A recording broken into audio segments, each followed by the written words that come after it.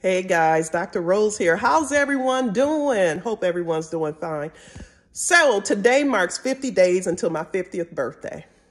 50 days until this milestone birthday of mine. And one of the things I wanted to do over these next 50 days is come to you guys and share different insights, reflections that I have that as I kind of reflect on this 50-year journey that I've been on.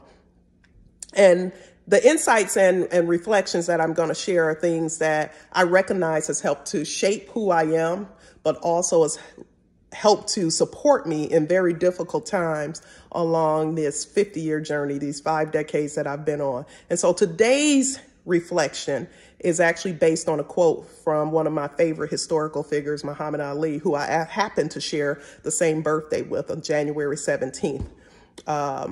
And this is based on one of his quotes that says, "A man at 50 who still views the world as he did at 20 has wasted 30 years of his life." Whew, that quote right there is so powerful. It's so powerful. I even included it in my book, Bloom 7 Steps of Personal Transformation.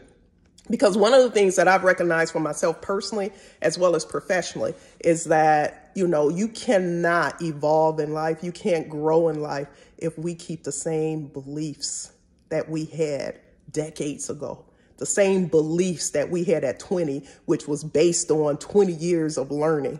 When you've had 50 years of learning under your belt and you've been actively learning and you've been actively engaged and thirsty for growth and knowledge, you can't help but to change different attitudes and belief systems. So my challenge for all of you guys today is to challenge what you think you may know. Challenge those things that you may hold as the absolute truth because you've been holding them as truth for so long, or that your parents told you it's the truth, or grandparents, or culture, or whatever. We owe it to ourselves, if we're going to be growth-oriented people, to really challenge every aspect of our belief system, every way that we behave, especially if it's not working for you. So today, just consider and marinate on this quote. A man at 50 who still views the world as he did at 20 has wasted 30 years of his or her life.